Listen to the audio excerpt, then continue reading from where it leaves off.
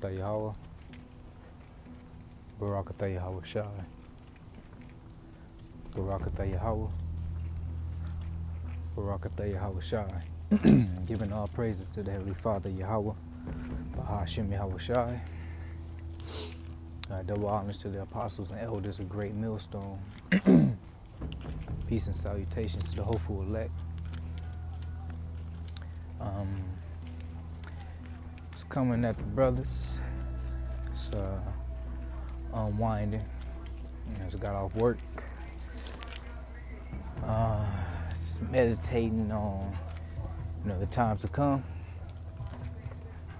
The kind of mindset we need to be in to endure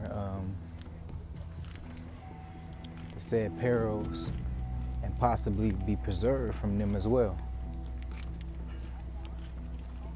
I wanted to speak on confidence, because confidence in the Heavenly Father is going to be a key factor that's going to lead to our salvation,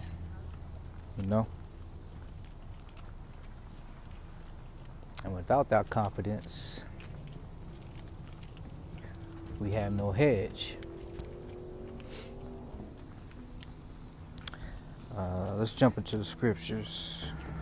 First script I want to pull is Proverbs chapter 14, verse 26.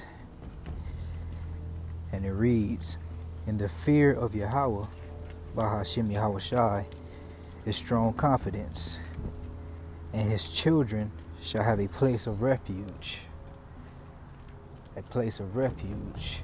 A place where safety resides. A safe haven. A place of protection.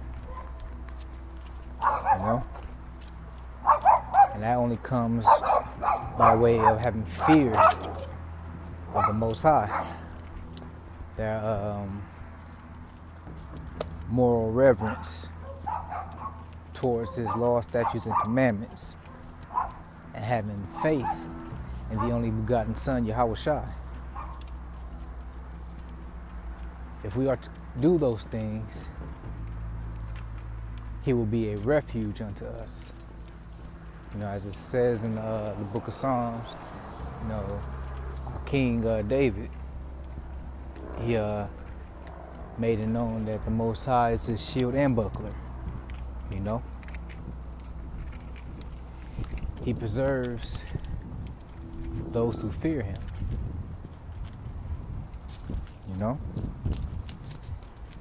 But without that confidence in the Most High, we will definitely be left out here naked, man, and be a victim to Esau, man, and other nations, man.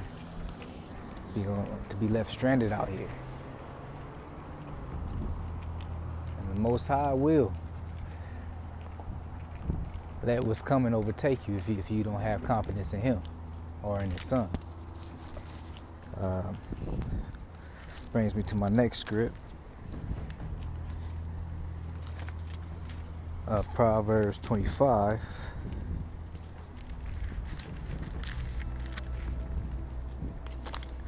Verse 19. And it reads, "Confidence in an unfaithful man in time of trouble is like a broken tooth and a foot out of joint."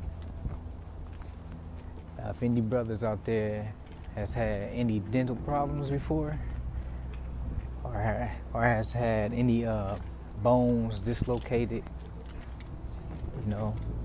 broken bones, or whatever the case may be, you know how it is to be lame out here and to try to eat or consume anything with the issue of the mouth. It makes it uncomfortable, and at times it's painful, very painful. A foot out of joint, your feet are the foundation of your body. You know, it helps you to stand. You know, helps you to keep balance.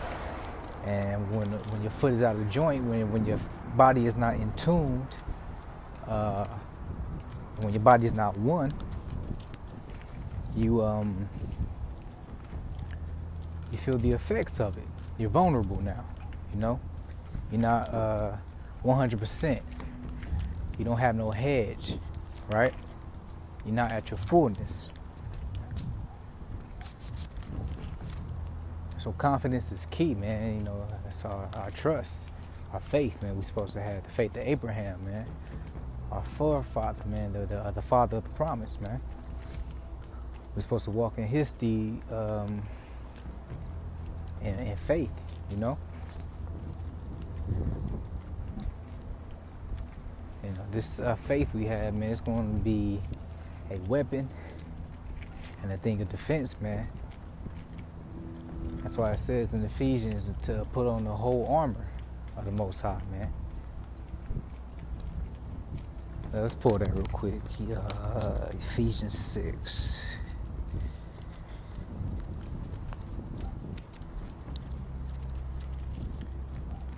Bear with me. Ephesians 6, verse 13. Ephesians 6, verse 13. Wherefore take unto you the whole armor of the Most High, that ye may be able to withstand in the evil day, and having done all to stand.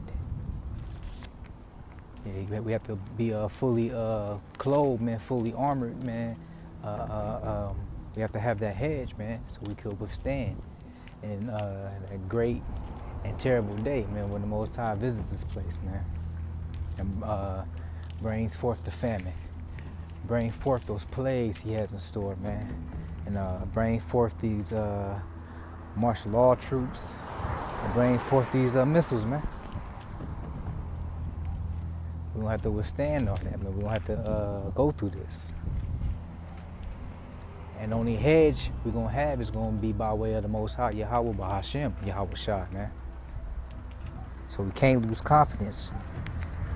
Can't lose confidence, Akyan.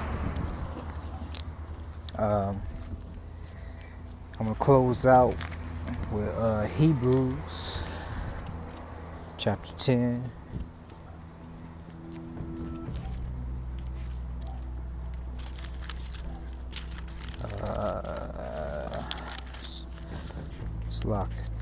Hebrews 10 and 35.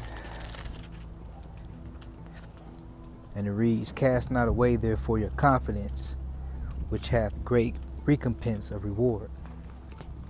And that reward, man, is being one with Yahweh Ba'ashem Yahweh Shai, having our kingdom, man, being 100% in righteousness and rulership, man, everlasting life.